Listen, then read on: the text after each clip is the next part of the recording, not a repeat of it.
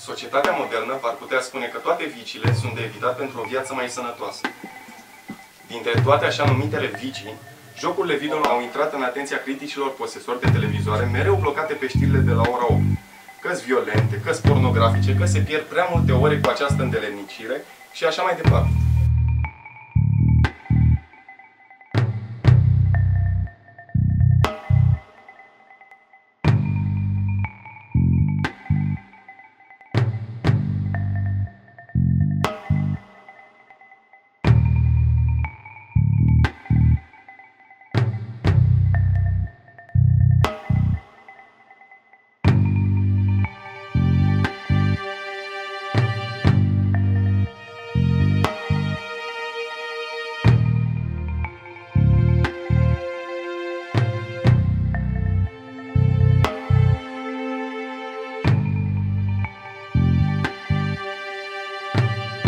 Totodată, relațiile interumane se lasă influențate de presiunea societății și ajung să blameze jocurile video pentru insuccesul unui episod din relația lor.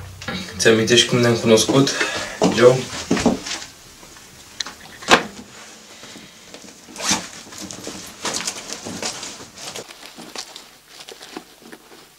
Dăm telefonul înapoi.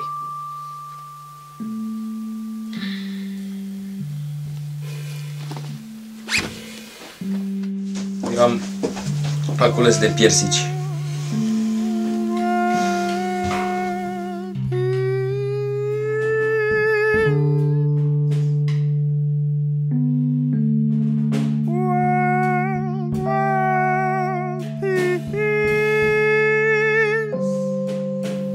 Și timpul încremenita.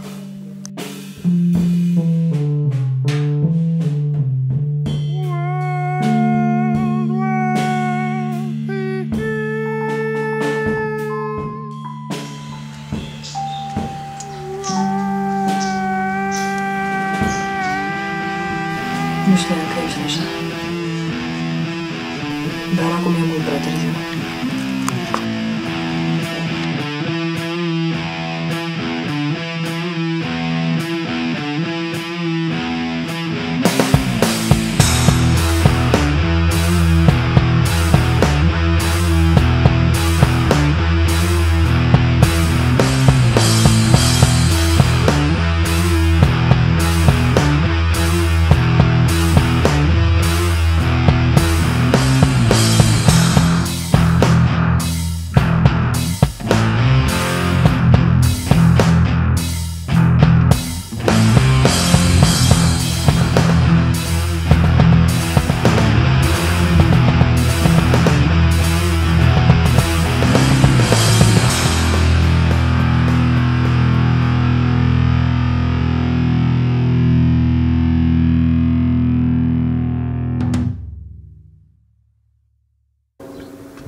Care este primul joc pe care l-ați jucat? Doom, pe undeva pe la 4 ani. Jucat tatăl meu foarte mult.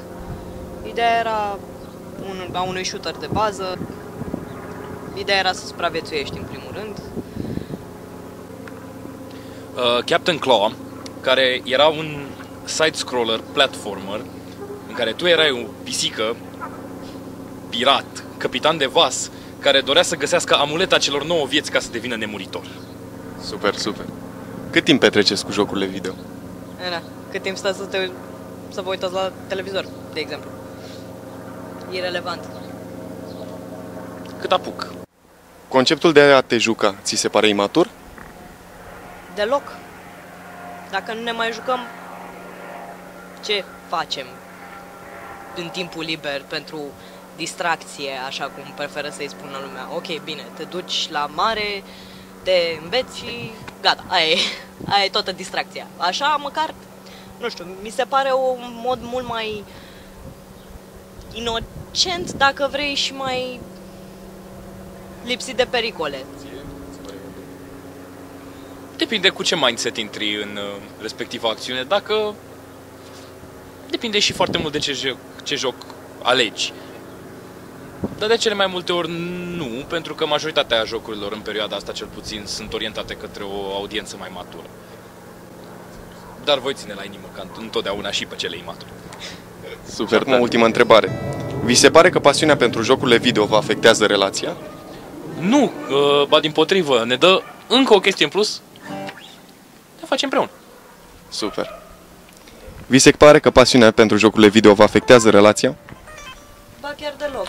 Ideea e că atâta timp cât ne respectăm unul altuia dorințele și chefurile, să zic, dacă cineva vrea să facă, unul de noi vrea să facă altceva și celălalt vrea să se joace, e ok. Pentru că, la rândul nostru, facem aceeași chestie cu celălalt. Ideea e că atâta timp cât ne jucăm împreună, da, totul e ok, frumos, totul merge bine.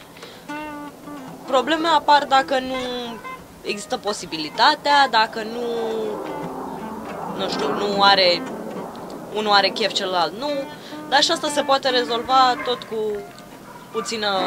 puțin discernământ și un pic de înțelegere. Mersi mult. Mersi.